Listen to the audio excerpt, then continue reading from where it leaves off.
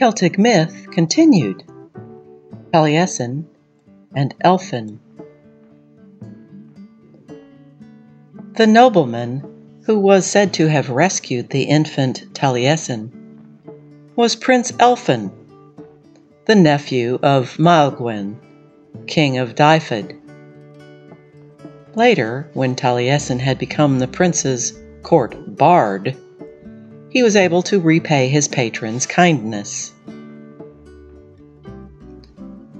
The Taliesin of Welsh myth is often identified with the real-life poet Taliesin Ben Beird, who lived in the 6th century in the service of the historical king Urien of Rheged.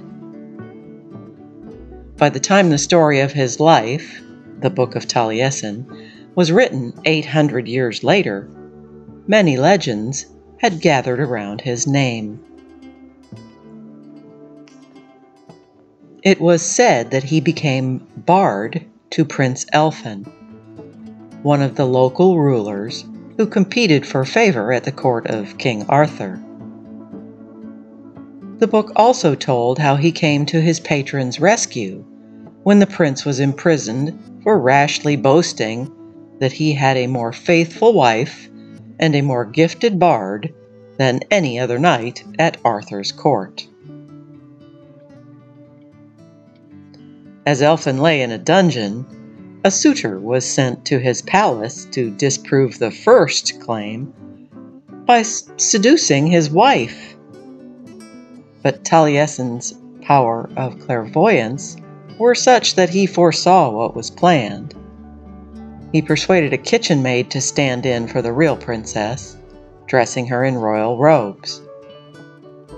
So, when the ravisher cruelly sought to prove his conquest by cutting off one of the girl's fingers to take back to the court, Elphin had little difficulty in showing that it was not his wife's.